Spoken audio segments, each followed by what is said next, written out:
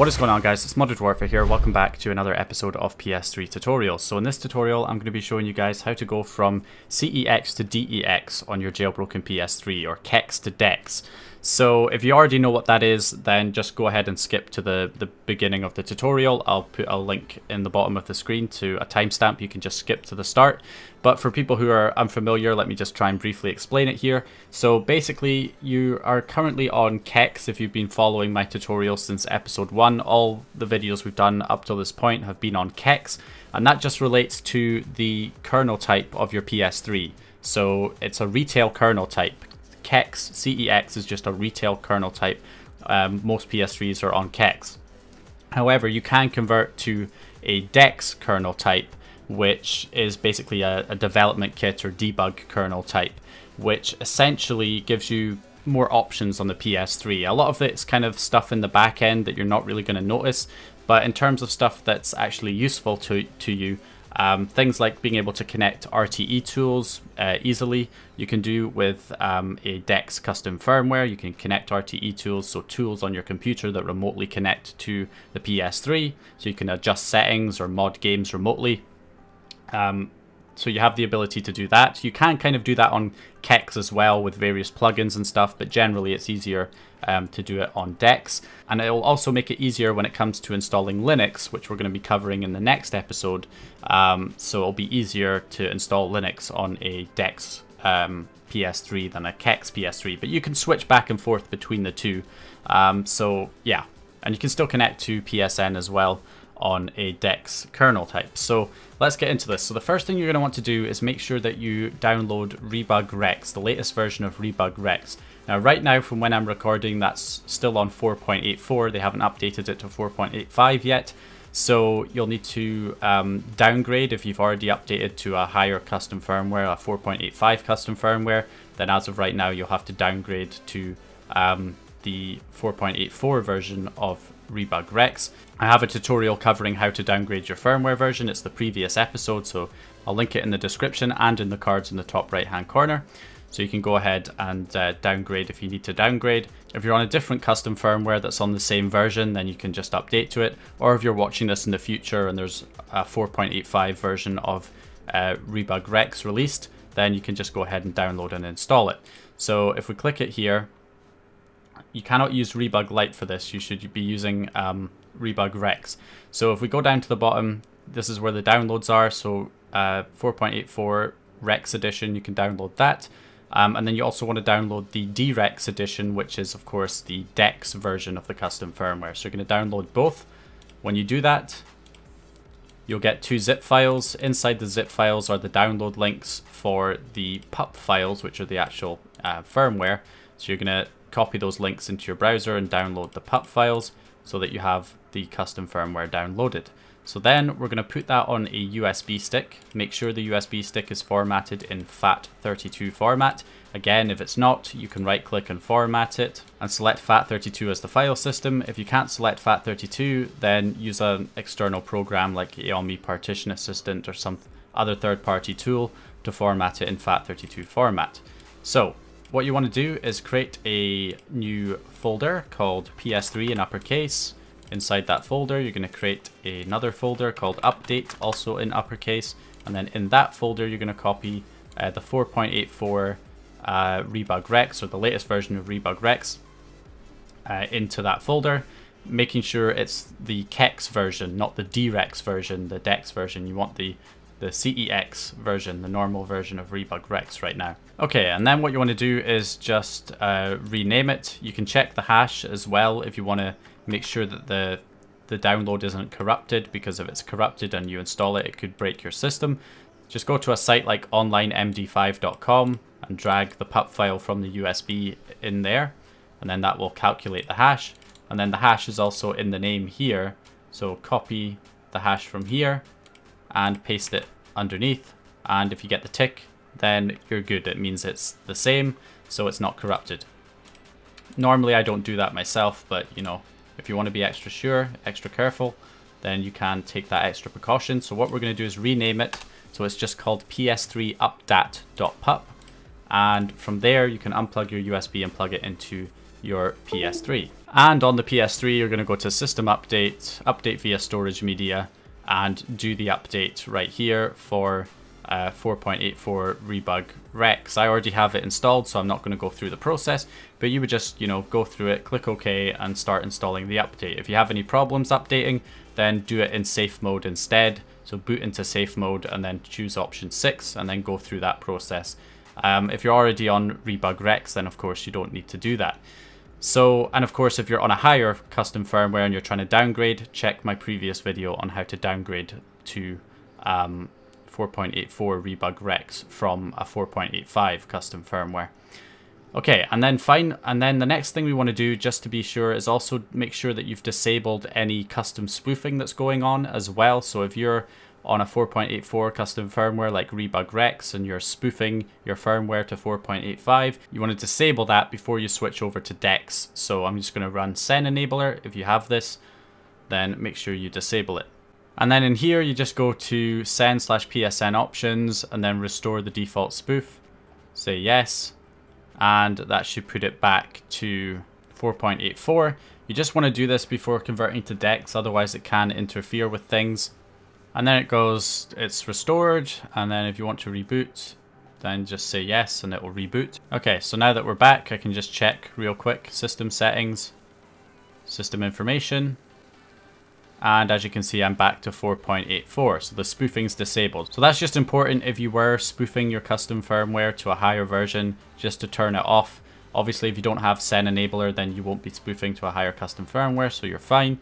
But we want to make sure that you disable that before we start converting over to DEX. So let's do that now. So what you want to do now is run the Rebug Toolbox. Now, if you've just installed the Rebug Rex custom firmware, then you might have a different version of Rebug Toolbox installed compared to the one that comes with the custom firmware. So to be sure, you want to go ahead and delete Rebug Toolbox and then just reinstall it from the package manager. So go to package manager, install package files, PS3 system storage, and select Rebug Toolbox, and that'll install the correct version of Rebug Toolbox for the Rebug Rex firmware that you have installed. So then we're going to run Rebug Toolbox. Okay, so before we get started, make sure you're not signed into PSN. You can still be connected to the internet when you do this, just don't be signed into a PSN account right now. And also make sure there's no disks in your PS3 disk tray. Okay, so once you're on Rebug Toolbox, if you head to system information here, you can see it says LV2 kernel is CEX and target type is also CEX. So then head over to the selector, make sure system mode is set to normal, not rebug right now, and that debug menu type is set to CEX QA, which it should be if you've not changed it before. And then head over to utilities and go to toggle QA flag, make sure that's enabled. Mine still is from the previous video. And then scroll down to dump EID root key. So you want to select that option and say yes to dump the key. So from there, what you want to do is just run the Rebug Toolbox again. So go back into game and launch your Rebug Toolbox. Okay, so once you're back into the Rebug Toolbox, you're going to head into DEX/CEX and select the rewrite target ID in Flash. When you select this, it should say it found the EID root key. And do you want automatic conversion from CEX to DEX? You want to say yes. Now, if it doesn't find the EID root key, then just go ahead and do the previous step again. So go back to utilities, go back to dump EID root key, dump it, it'll restart, go back on here again, and now it should work. So we're going to go ahead and say yes to the automatic switch. And then there you go, that should be done. Then we can go up to swap LV2 kernel and it'll say it successfully changed to DEX/debug. And there you go. So that's going to also do another reboot. So when you log back in, you'll notice you'll now have this thing in the bottom right where it says connected from, host name, and it's got your IP address in there, which is handy because now you don't have to go into system information to find your IP address. It's right there, always there on screen on the XMB.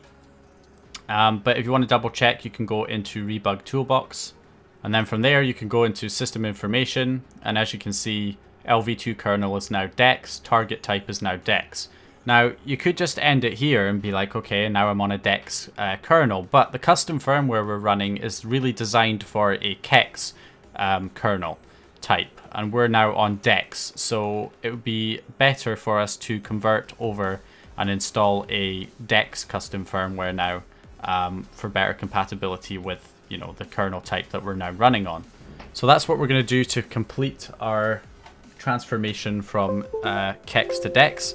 So what we're going to do is we're going to go back over to the computer, and on the computer we're going to go to our USB stick. So plug your USB stick back into your computer, go back into PS3 update and remove the update from there, and then grab the DREX version of Rebug Rex, copy that in here.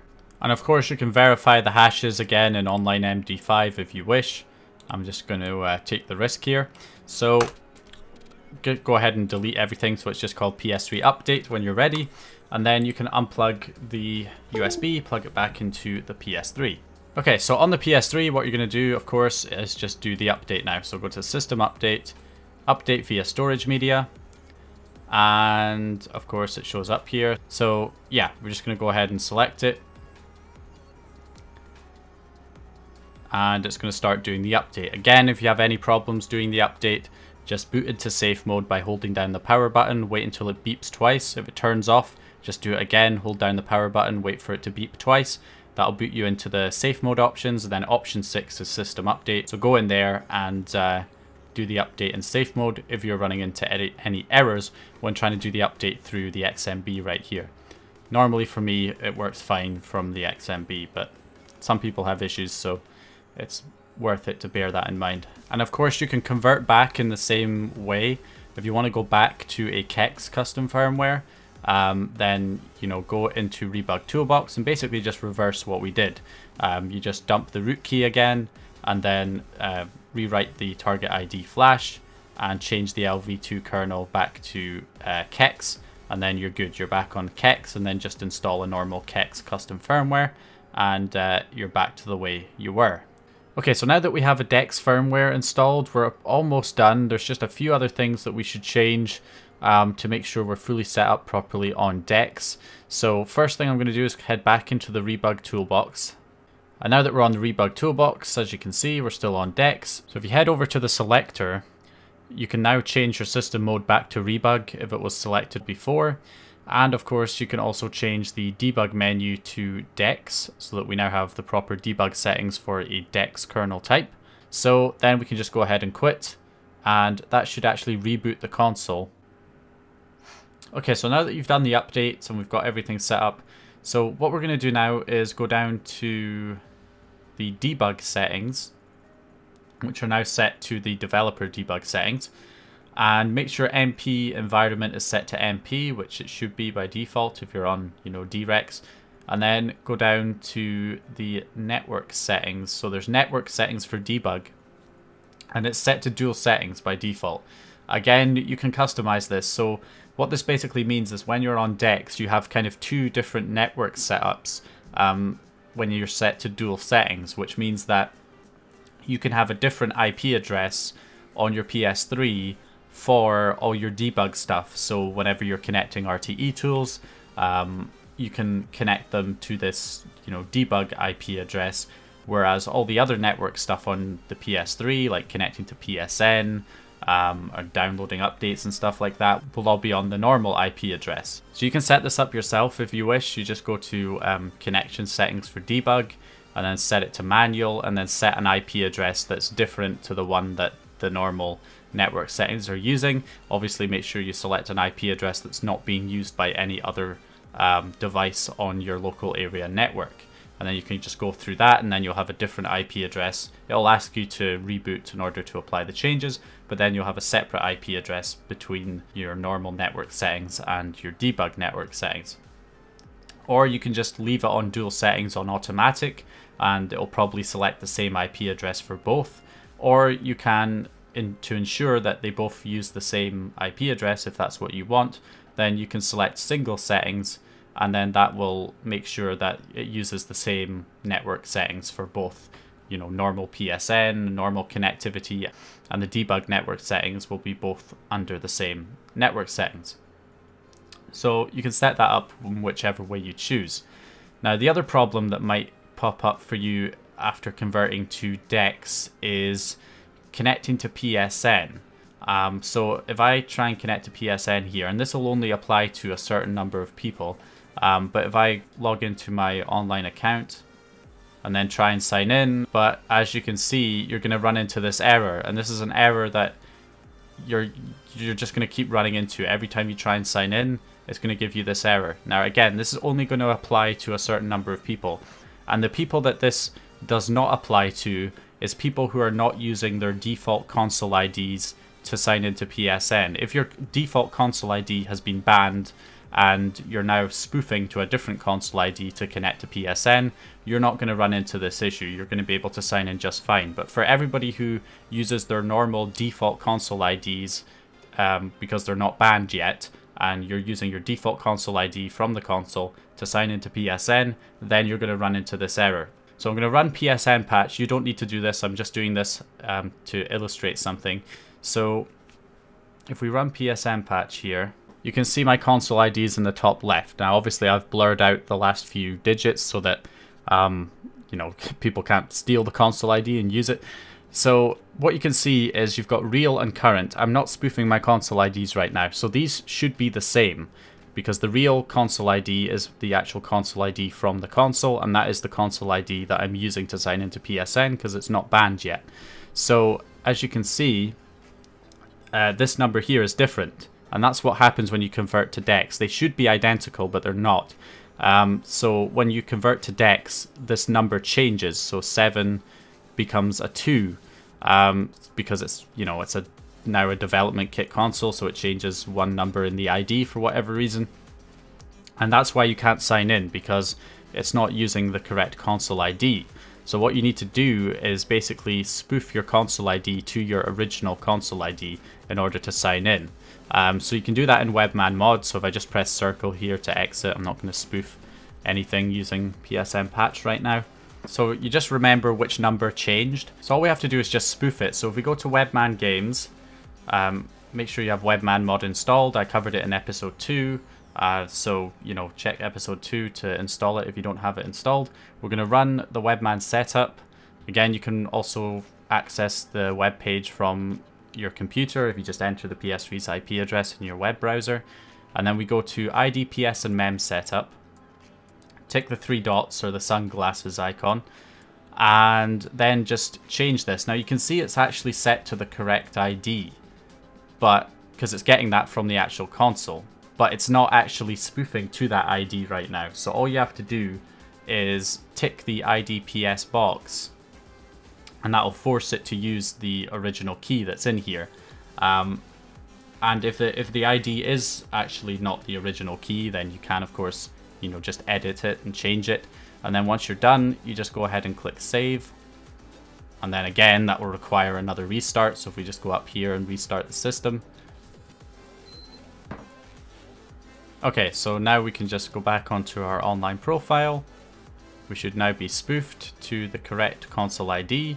Also remember to spoof your firmware version to 4.85 or the latest firmware using Sen enabler before you connect to PSN, especially if you are on a lower firmware. Obviously, if the version of Rebug you're running is already on the latest firmware version, then you don't have to spoof it using Sen enabler. But if you're on a lower firmware version, then go ahead and spoof it. I think when you're on DEX, you can actually just connect to PSN on a lower firmware version and it will allow you to connect, but obviously you should spoof your firmware version to the latest version to avoid getting banned faster.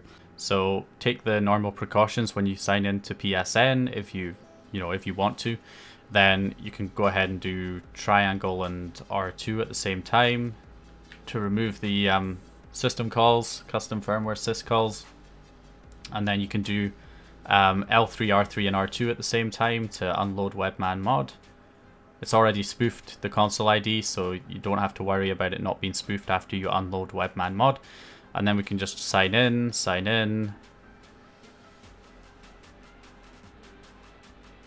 And there you go, we're now signed in on DEX. So yeah, now you're fully set up on DEX basically. You've got the debug settings correct for DEX, you're converted to a DEX kernel, you've got a DEX custom firmware installed, you're able to connect to PSN, and you should be able to connect to RTE tools. You just got to bear in mind about those dual network settings because it can throw some people off especially if it picks it, especially if you have it set to automatic and say it selects a different IP address for the debug network settings to the normal network settings, then you're trying to connect an RTE tool and it's not connecting because you're connecting to the wrong IP address.